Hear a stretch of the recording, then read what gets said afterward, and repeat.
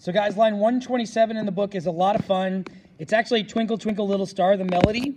And if you'll notice, it's called Variations. It's because it gives you the main theme in the first 4 bars. And then in the next variation, we switch to 3/4 time.